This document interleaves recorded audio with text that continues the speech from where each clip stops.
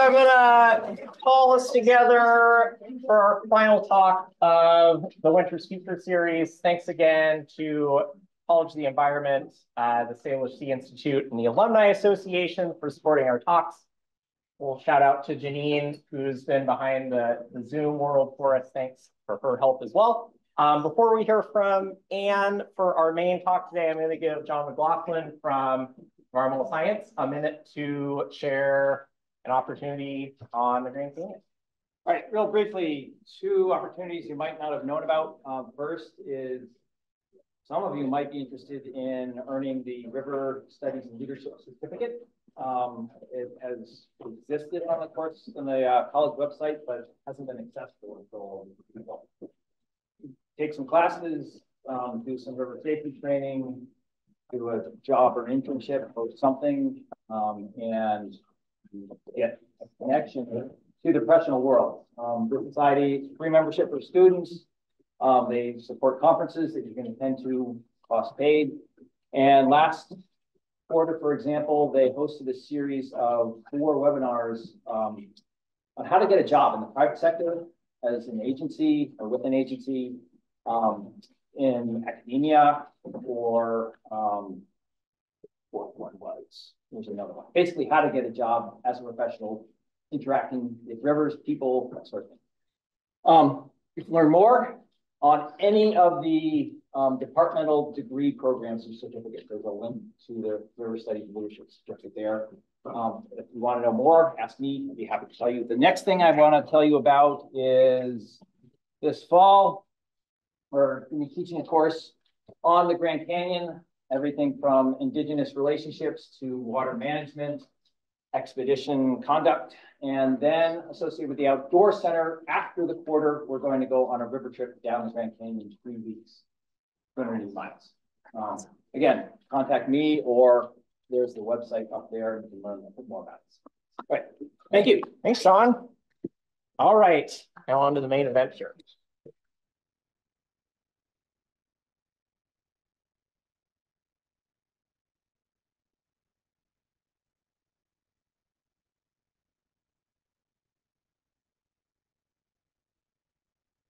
All right, so I'm excited to welcome Anne Beaudreau from the University of Washington, and she's going to be sharing her knowledge and expertise about rockfish fisheries and management here in Puget Sound. Great, thank you, Xander, and thank you all for joining here and online. I know that this is a really, really busy time of the quarter, so I appreciate you taking the time to spend with me, and I am going to be sharing with you some rockfish stories, and a lot of them aren't my own, but they are stories that I've learned over the years from talking with many, many people who have a lot of expertise around rockfish. And I wanted to start just with some gratitude and acknowledgement that we are on the homelands of Coast Salish peoples. And the work that I'm going to be sharing with you today, a lot of it was done in the Salish Sea, the Puget Sound region, but I'll also be sharing some stories from further north, from Tlingit Ani, where I lived for 10 years, and the homelands of the Tlingit people, as well as in the central Gulf of Alaska, Kodiak Island, the homelands of the Alutiiq or Sugpiaq people. And I also want to say that, today I'm going to be talking about rockfish fisheries as they exist today and the management system that exists now, which is this complex, layered governance system with many different governments at play. But really essential context for this work is that as long as rockfish and people have coexisted, there have been fisheries for rockfish. And the current management systems disrupted indigenous fishery systems. And indigenous people had relationships with rockfish and rockfish seascapes since time immemorial that they sustained through active governance and stewardship. So you'll be hearing a little bit about that history as well. I want to also express a lot of thanks to the many, many fishers, divers, knowledge holders who have shared their experiences with me. This is a special talk for me because I'm actually summarizing about 15 years of work, and you're the first audience that's had a chance to hear me stitch it together in this way. So I'd love to hear your feedback afterwards. And so a lot of the work has stemmed from interviews that I've done with over 200 folks in Washington through Alaska, but I also have worked with incredible teams of students. So my students listed here were all graduate students at one point, and they have gone on to graduate and do incredible things. And we also had many collaborators and co-authors who played important roles in this work. And I also want to thank all of the funders who made it possible to do research like this. So I'm going to give you a little bit of an introduction to my journey into fisheries. And part of this is so that you have a sense of my positionality, or the way that my identity and aspects of my experience have shaped the work that I do in fisheries. So I started my life in Rhode Island, which is the smallest state, surrounded by a lot of water. And this is a picture of me and my brother Phil. I have 2 other younger siblings, and we didn't spend a lot of time on boats, but we spent a lot of time at the beach. Most of the time I was just walking along the shore looking down the whole time because I was looking for creatures. And so I wanted to be a marine biologist, and I went to college and studied biology, but I also had a chance to take maritime history, and I read this book, Cod. Has anyone read this? Yeah, a few hands. And this really changed the way that I looked at the place I grew up. I did not grow up in a fishing community, but it was a coastal town. And I learned about the complex relationship between people and fish through the lens of cod. And then after college, through a series of really fortuitous events that included a chance meeting on a subway, I actually got a job in fisheries management. And I worked for 2 years at the New England Fishery Management Council, which is one of the 8 regional councils that manages federal fisheries in the United States. And that was a huge education in people, politics, and fish. And some of the bright spots that I saw in an often, sort of environment of conflict was where fishermen and scientists work together to do collaborative research and solve problems. And so I moved across the country to University of Washington to pursue a graduate degree in fisheries. And I wanted to learn the tools of fisheries science so that I could do collaborative research too. So I spent about 9 years in Washington. I got to know a lot of fish, and I got to know a lot of fishermen. And then I continued to move further north, where I spent another decade in Southeast Alaska in Juneau. And my research really looks at the social ecological systems of fisheries. So both the ecology and the human dimensions of fishery systems.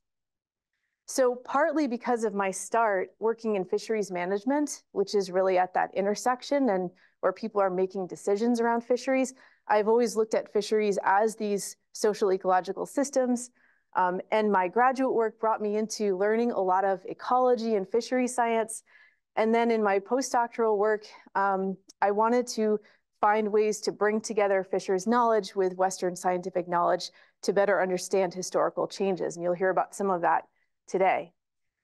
Over the last 10 years or so, my research has shifted more towards the social sciences and policy. And so the program that I'm in now is an interdisciplinary program that looks at fisheries and other environmental challenges through this transdisciplinary perspective. So, like I said, I'm going to tell you some rockfish stories. My rockfish story starts, of course, millions of years after rockfish themselves began. And rockfish are an incredibly diverse group of fishes. There's about 100 different species that live throughout the Pacific. They evolved about 15 million years ago during the Middle Miocene, and they have amazing diversity. They're spiny and colorful, and they tend to live in rocky reef habitats, sometimes in kelp forest ecosystems. And they often live a lot of their life in a small home range. So they're found in deep waters, but relatively close to shore. Many, many years, thousands of years, millions of years later, humans arrived in the what is now the Pacific Northwest. And as I said, as long as humans and rockfish have coexisted, there have been fisheries for rockfish. Some of the archaeological data show that rockfish harvest was really ubiquitous throughout the Pacific Northwest up through Alaska. This is from a couple of studies that looked at middens and archaeological sites, and they found that over 60% of these sites along the coast had rockfish bones. And the sites that didn't have rockfish bones tended to be not very close to good rockfish habitat. So where there were rockfish, people were harvesting them. And it also wasn't, rockfish were not only used for food. Some of these archaeological studies have found evidence for other uses. So I said rockfish are spiny.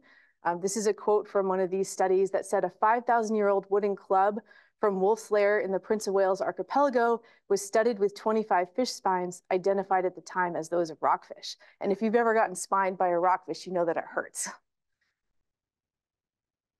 There's an oral record of harvest of rockfish. And I just wanted to share this excerpt from a study, an anthropological study that included interviews with Tlingit elders. Harvey Kitka of Sitka talked about red snapper. So this is a name for yellow eye rockfish that's still widely used. And in the early 1900s, red snapper were targeted from winter to spring after most of the halibut had migrated out of Sitka Sound. Young Tlingit boys did the fishing, which gave them something to do during the winter.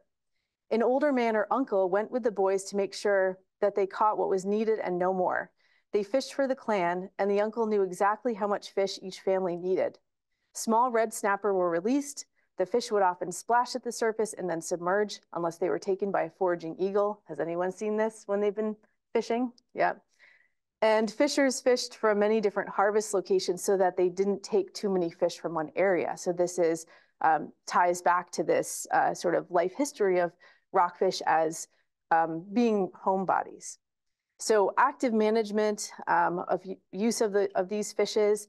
Rockfish tend to live in pretty deep waters, and so fish were caught on hand lines that were woven. So this is a picture from the mid-1970s of a woman making a rope that was used for fishing for bottom fish from red cedar bark. Along this same time period, commercial fisheries were being developed along the West Coast. And this really started to ramp up in the late 1800s and early 1900s. There were also recreational fisheries for bottom fish. So this is a photograph from Mendocino County, California, undated, but early 1900s. And you can see these two spear fishermen who'd fished from a wooden boat with a huge pile of huge fish. Some of these are lingcod, and there's also some rockfish there as well. Something that allowed scientists to understand how old rockfish got was a series of nuclear bomb tests that were done in the 1950s. And this translated into a very large spike in carbon-14 in the atmosphere. Rockfish, the oldest rockfish, have been aged to over 200 years. So they are holding the history of this bomb testing in their ear stones or their otoliths. And scientists have been able to use bomb radiocarbon dating to age rockfish to, again, over 200 years. So these are very long-lived fishes, and they're holding a lot of our history within their bodies as well. So I'm going to skip some of the history that followed, and I'll get back to some of that, especially related to the growth of commercial and recreational fisheries off the West Coast.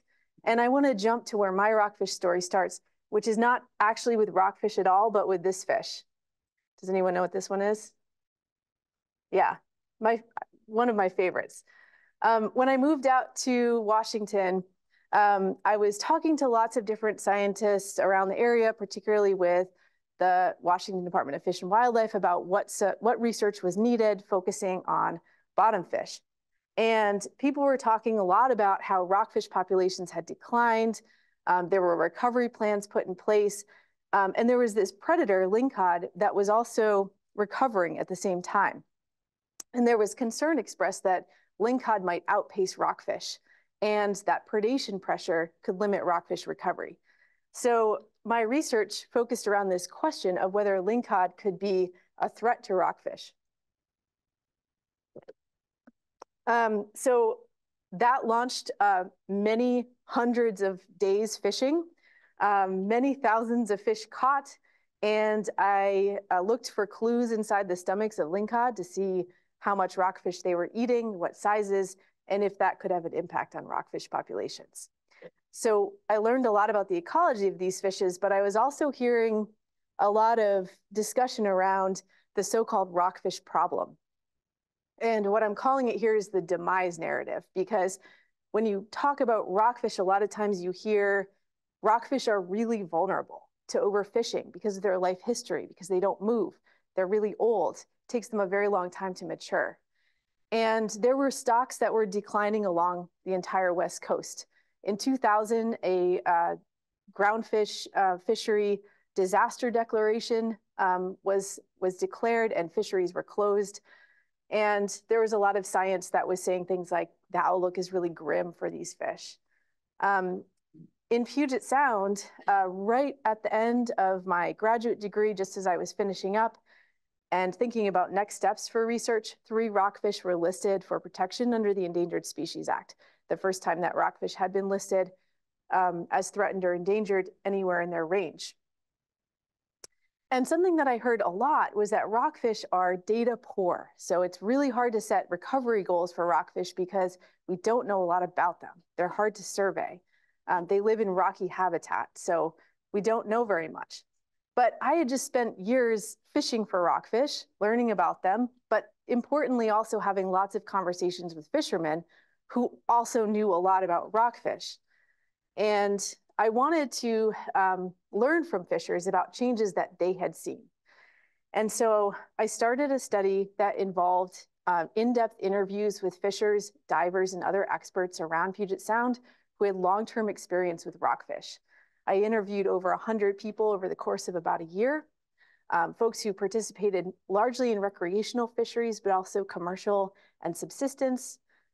And I was interested in their perceptions of how rockfish and other species had changed in Puget Sound.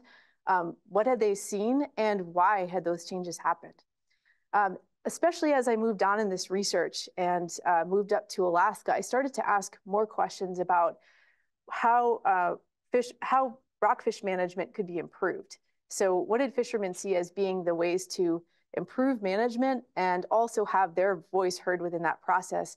How could their knowledge be better included in science and management? So since 2010, I've interviewed over 200 people from Washington to Alaska, and we've published a lot of this work, and I'm happy to send papers to anyone who's interested. And a lot of what we focused on was trying to bring as much knowledge to bear on this question of what's happened with rockfish as we possibly could. So for some of these studies, we were able to summarize harvest data from both recreational and commercial fisheries, bring that together with biological survey data, where people are fishing, and then very importantly, contextualize that and ground truth that scientific knowledge with expert knowledge. I wanted to know, is this the story that people were seeing around Puget Sound? So I'm going to share with you some of what I learned. One thing is that rockfish are hard to identify. And it's not just because these two rockfish are very similar in coloration, but there's lots of animals that are really similar in coloration, and they have a lot of similar features, but we can tell them apart. One of the challenges for rockfish is something that I found in some of the conservation literature, which is that they're rare and little known species relative to a lot of other things that people are targeting, like salmon or halibut. Even folks who spent a lot of time fishing said that there were certain rockfish species that they saw very rarely, and that there's enough natural variation in their color that they're pretty hard to tell apart, even if you've seen many, many canary rockfish or yellow-eye rockfish. So as part of my interviews, I wanted to make sure that I was on the same page as the people I was interviewing about what fish we were talking about. And I used photos, and I did something called a pile sorting activity, which involved taking this big pile of pictures of fish, and then I would ask the person I was interviewing to group them according to what belonged together. So they'd go through this exercise and sort them into piles, and then for each pile, I have them do it again. And so this allowed me to see the ways that people were relating these fish and also how they named them. So rockfish and flatfish were some of the most grouped fish. So there was a whole bunch of rockfishes that folks just called by rock cod or rockfish, didn't differentiate them by species. And one of the fishermen gave us a little more context for this. He said, we were under the impression, probably the wrong impression, that the different colors of rockfish were reflective of bottom structure. It wasn't a different species, it was a different colored bottom structure that they had adapted to. And so identifying these to different species never really held that much interest for some reason. They were all rockfish. If they had big spines on their back, they were rockfish. And one of the challenges that this has led to from a management standpoint is that most of our management structures today focus on single species management. And so this meant that setting regulations for particular species of rockfish was difficult when people are not distinguishing them when they're fishing for them. There were two species that people pointed out as being distinct and really important. And these were yellow-eye rockfish or red snapper, and also black rockfish, which some folks call black bass or sea bass. And they use these kinds of descriptors for them. So these are prized food fish. They're super tasty, filet mignon. There's no better rockfish. Folks said, these I would definitely take home with me. That's how it described why they grouped them together. And interestingly, through the work that we've done from Puget Sound north, these two species keep coming up as being important and notable.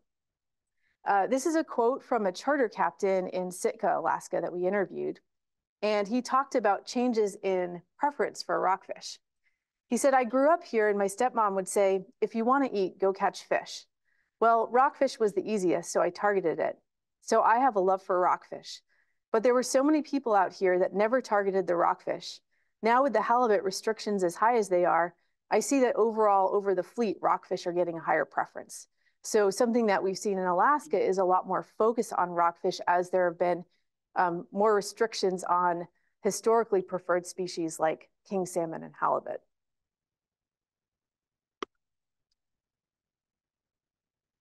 So I mentioned that we wanted to better understand people's observations of changes in these populations.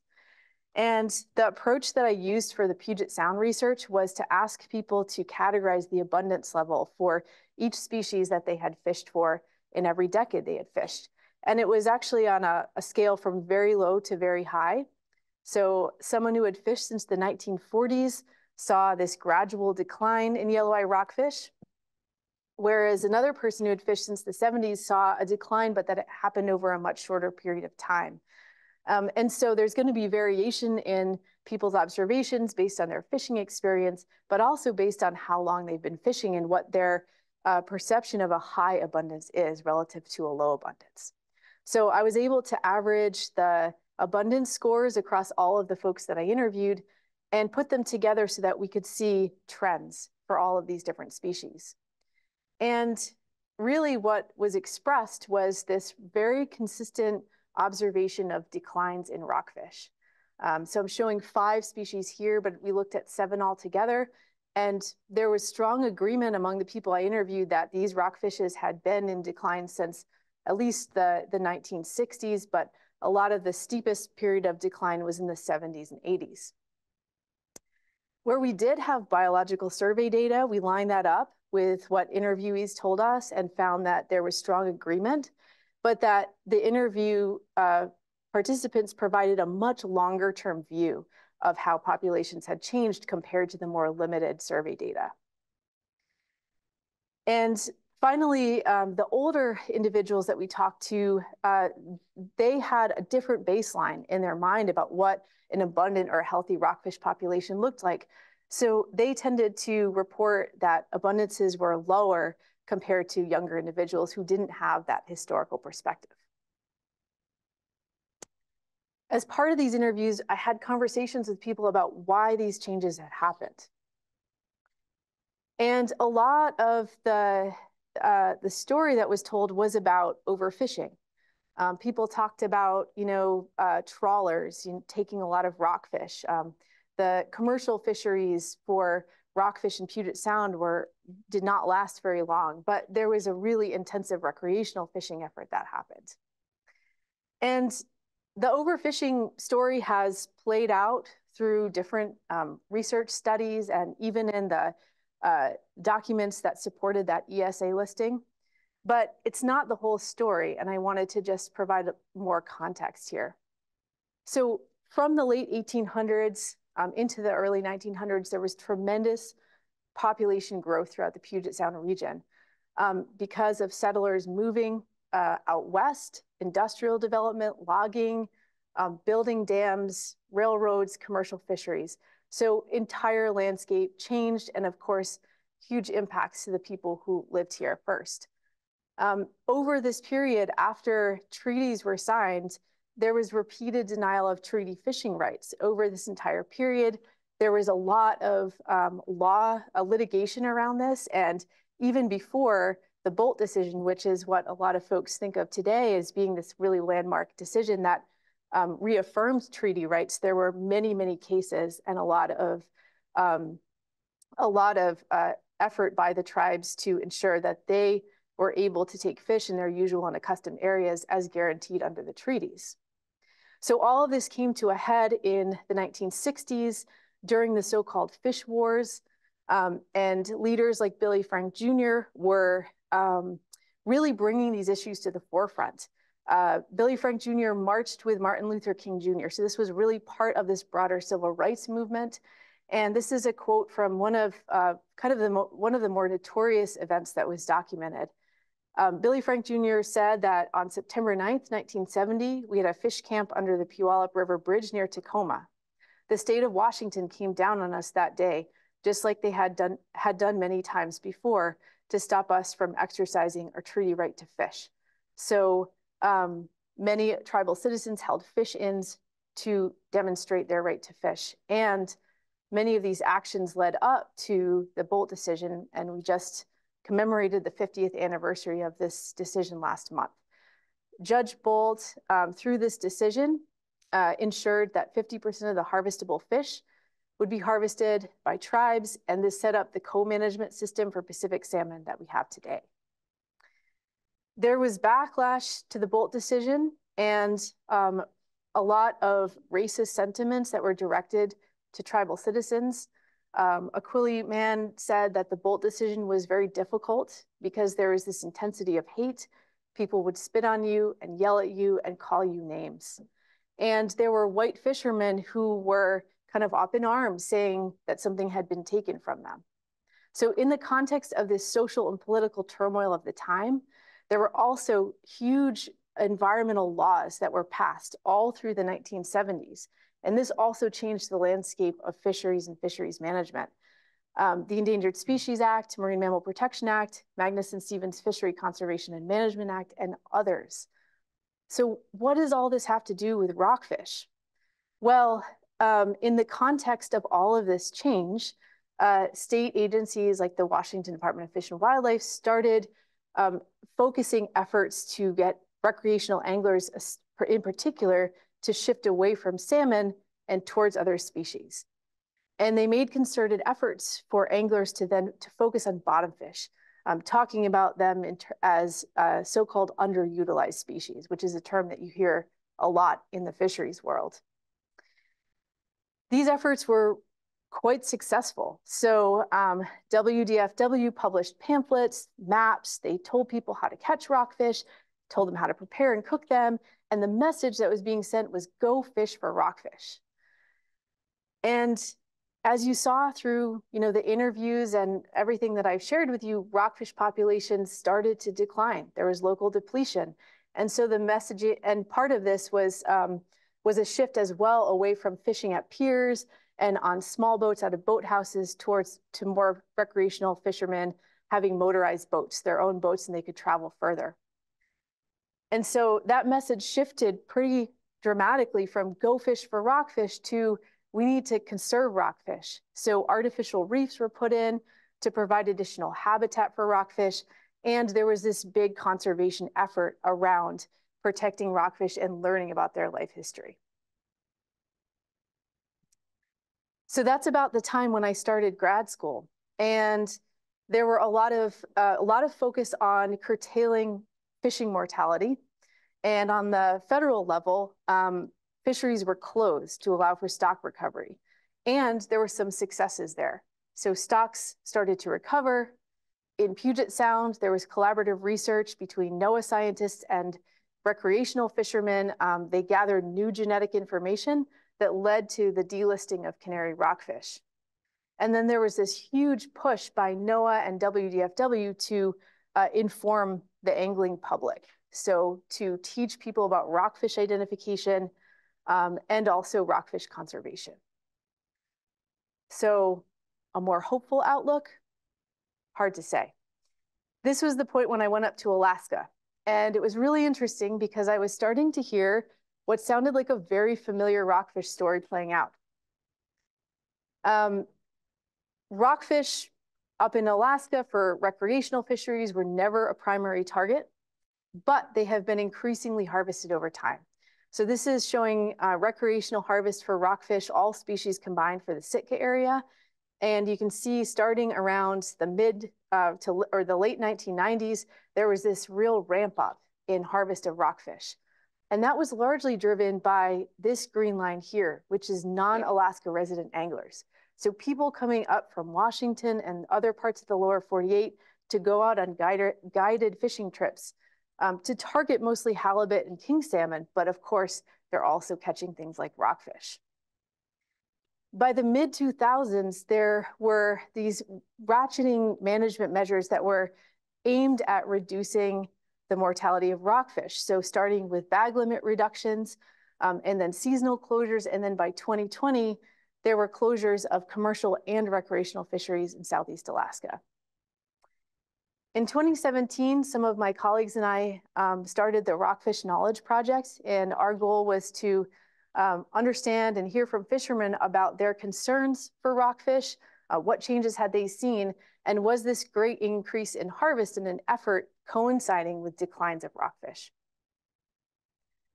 So what we learned was that there is concern about rockfish, but with some caveats.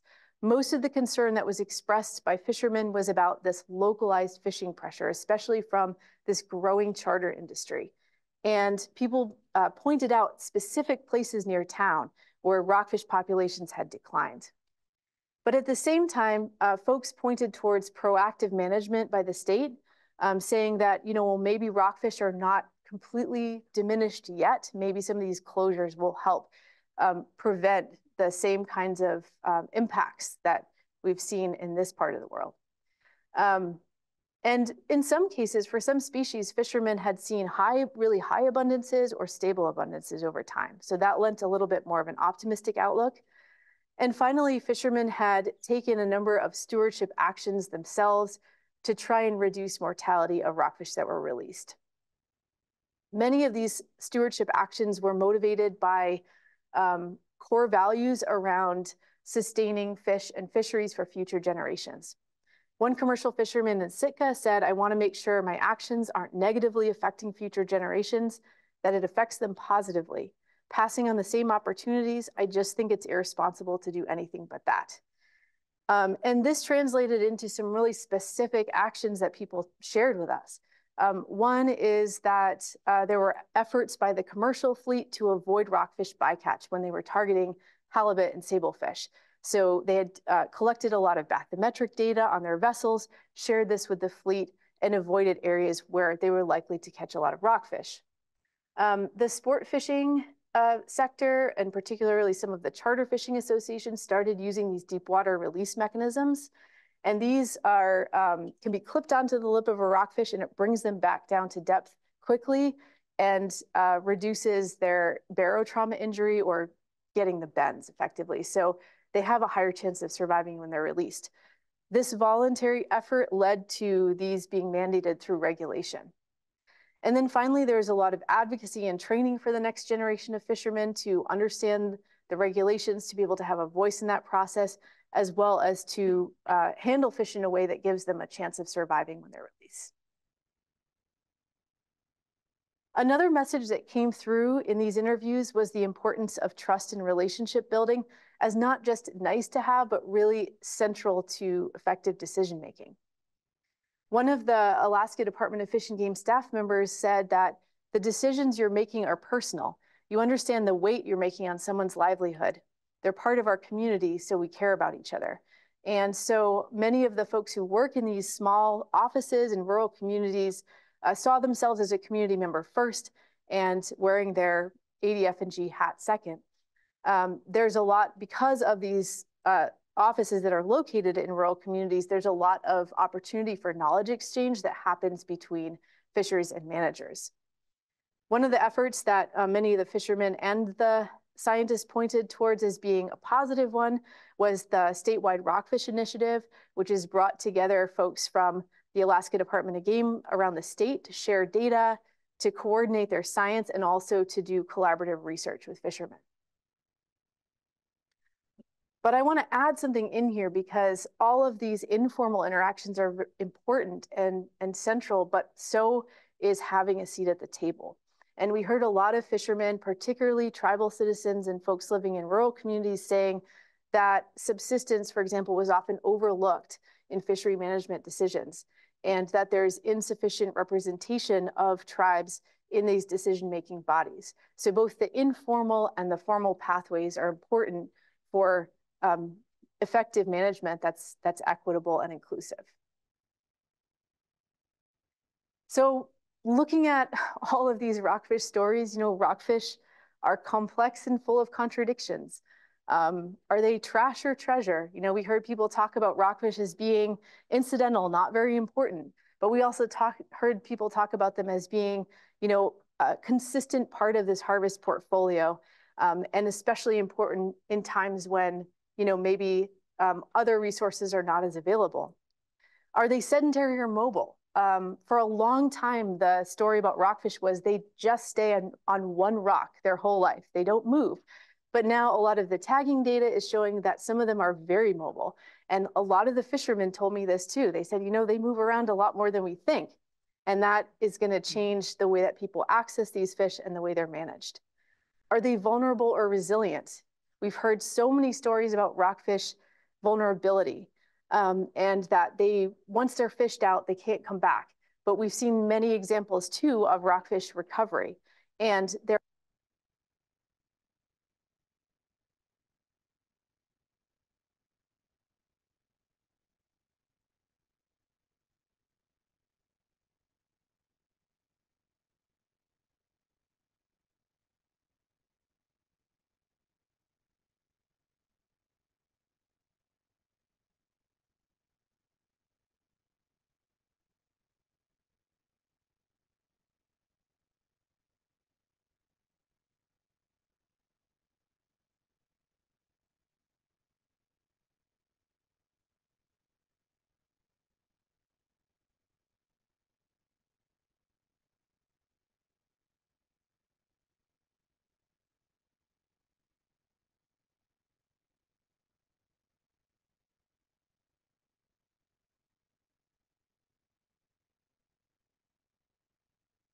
Dan, I'm sorry to interrupt. We lost your sound.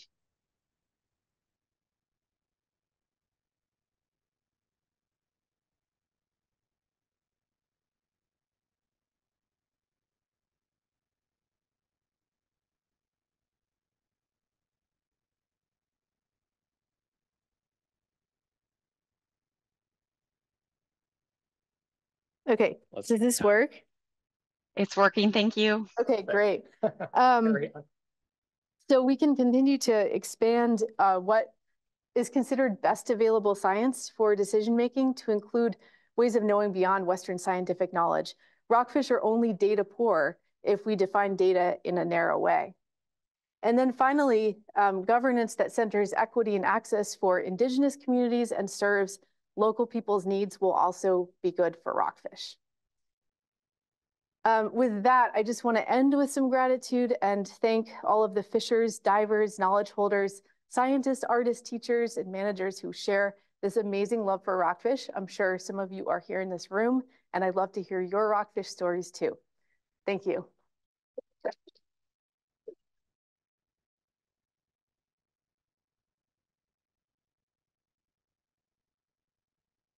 10 minutes or so for questions here. We can start in the room. Yes, go ahead. I've done some work on benthic inventory and the CAC, and one of the things that's kind of interesting is that at a really deep level, like 300, 400 feet, were boulders, piles of boulders from glaciers dropping that had juvenile rockfish all through them. Can you speak to that at all? Do you have any knowledge about that kind of juvenile use of really deep water boulder? So the comment in question was that you've done some work, you said, in these glacial erratic boulder fields that are in really, really deep waters and found a settlement of juvenile rockfish. I think you know more than I do about it. I think I've heard about juvenile rockfish settling in lots of different kinds of habitats, and it's definitely one of those black boxes as far as life history. And as for, many juvenile fishes. And part of it may be that they're settling in habitats that are deeper than people had appreciated. Yeah. I have a follow-up question. So I've been looking at, I worked on national marine sanctuaries. North Puget Sound. Yeah. So one of the things was trying to find areas, there's a lot of areas in the country around the world, sanctuaries, marine sanctuaries. And has there been any done for rockfish? And the second part of that is because of these unique kind of places like on the deep water, it's kind of an odd thing, but like just found this out in 300 feet of water up in San Juan, that Pacific sandlands.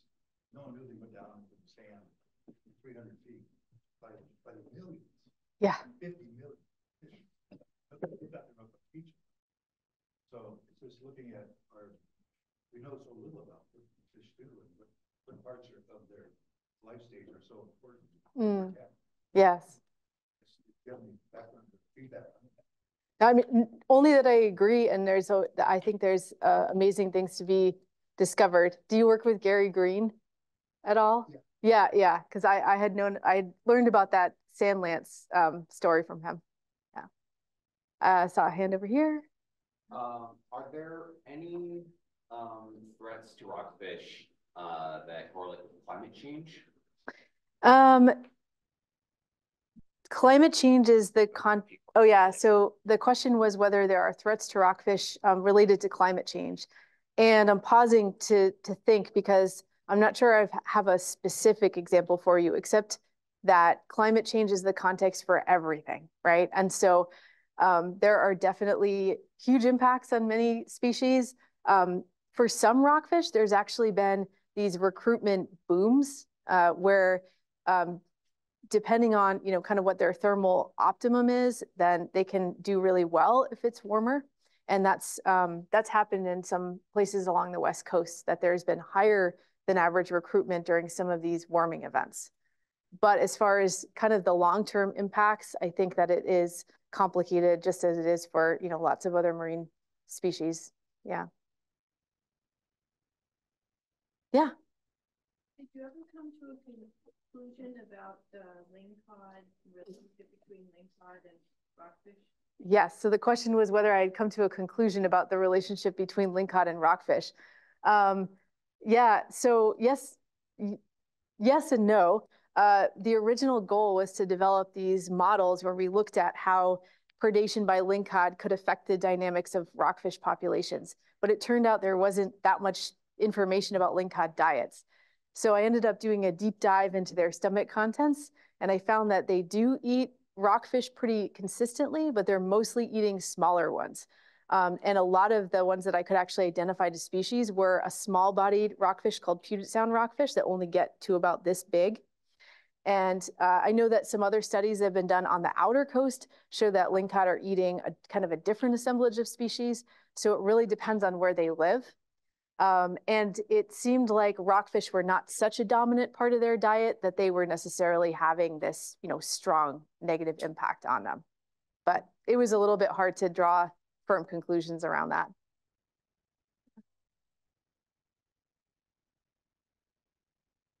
Anyone from online? Maybe. Okay.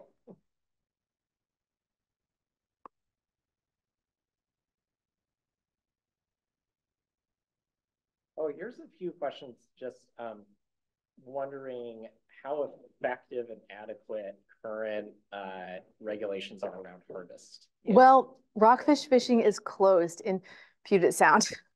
So, yeah, for the foreseeable future. I'm borrowing your computer here. Okay. You can take over there and have some Zoom questions. Yeah. 1 second. Well, you can take one more from the room and then Okay. we'll come back to. Yeah, go ahead. We know that much about the diet of rockfish, in general, but then how much it varies between the young, the juvenile versus the older fish. Right. So the question was about how much do we know about diets of rockfish and how it varies between the younger and the older fish. Rockfish are considered mesopredators, kind of like middle of the food web. So they're eating forage fishes, but also a lot of benthic and pelagic invertebrates. And so they have pretty varied diets. And most fishes will shift their diet towards larger bodied things as they get larger. So the youngest rockfish are eating more invertebrates. And then as they grow, they can incorporate things like herring and these really energy-rich prey into their diets. Okay. Okay, online. Do you know anything about contaminants in rockfish and if there's any concerns about PCBs, mercury, or PFAS? Should I repeat that question? Please, Okay, so the question was whether there are studies on contaminants in rockfish. I like searching the deep recesses of my memory. I think that people have worked on this issue, but I can't muster it up right now. But does anyone in the audience know by chance? Okay, I can find out the answer and follow up with that person if they give me their email. And people are wondering how many species again were there of rockfish and which 3 are eliminated. Great question. So how many species and which are on the endangered species list? There are about 100 species of rockfish altogether. And the 3 are, well, there's only 2 now. So the original 3 were Boccaccio, yellow eye rockfish, and canary rockfish. And then canary rockfish were delisted because the genetic data suggested that the Puget Sound population was not distinct from the outer coast. So it's not because their numbers suddenly increased, it's because they were now considered to be part of this broader population, and the coastal population was not considered to be threatened. Yes, go ahead. You showed a graph earlier of, I think, resident and non-resident anglers in South Alaska. Do you know if there were any like regulatory efforts from Fish and Game specifically targeting the charter industry there, or like bycatch? Yeah, so the question was about this difference in amount of rockfish harvest between resident and non-resident anglers in Southeast, and if regulations were aimed at specifically at the charter piece of it. So it's interesting because the Alaska Board of Fisheries does not really discriminate between like charter and non-charter fisheries, but they can set rules that are different for residents and non-residents. And most of the folks who are going out on charter trips are non-residents, not all, but like 98%. And so the now rockfish are closed, but before there were different bag limits set for them. So higher number of fish could be caught for, like when I lived in Alaska, if I went out on my own boat, I could catch and keep more rockfish than someone who's going out on a charter boat. And that type of different bag limit is common for things like halibut and some salmon fisheries as well. Yeah. Do we have time for any more? Or? Take one more question.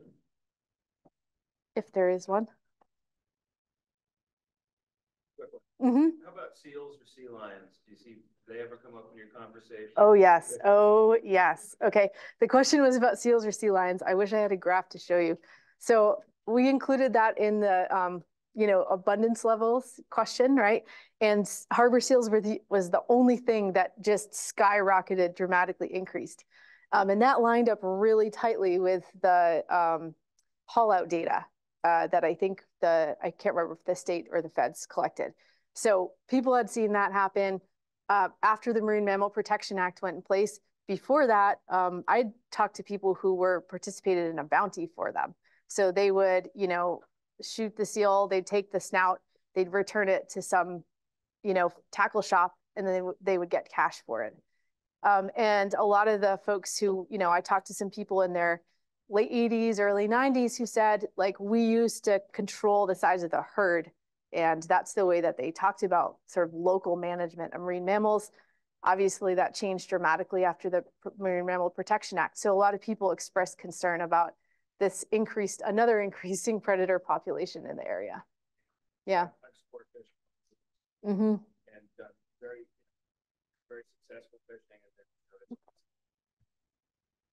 seals that live in that area for mm-hmm. Yeah. Lots of seal and sea lion stories for sure. Yeah. All Beautiful. right. Well, thanks again. Yeah, and thank let's you. go- Thanks.